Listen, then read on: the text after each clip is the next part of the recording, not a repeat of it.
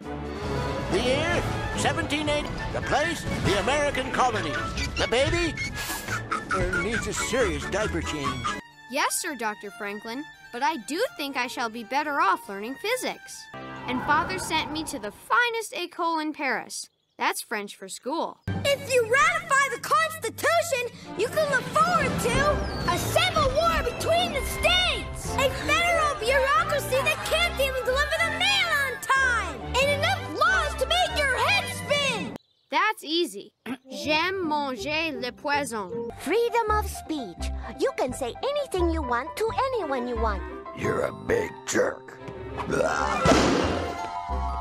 Well, almost anything. Just as I thought. You don't know anything, do you? Don't worry, Pop. While you've been in the hospital, I kept working on the monument.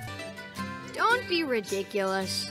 Are you seriously proposing to trade my knowledge for yours?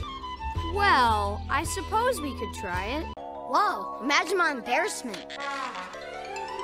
And so the loud-mouthy Corporal William Brock Wild set out for the Maple River, taking along only one other officer to help out. The mizzen mast. The English seem to be tearing it down. Then how about the bookshelves? You know, the ones from the reading room. Now what about the spice rack in the mess? You know, it holds all the jars of spice. Now how about the lampshade? Can we give that up too? You know, the one in your quarters, the fancy one with little whales on it? For one of a clue, I am like totally lost.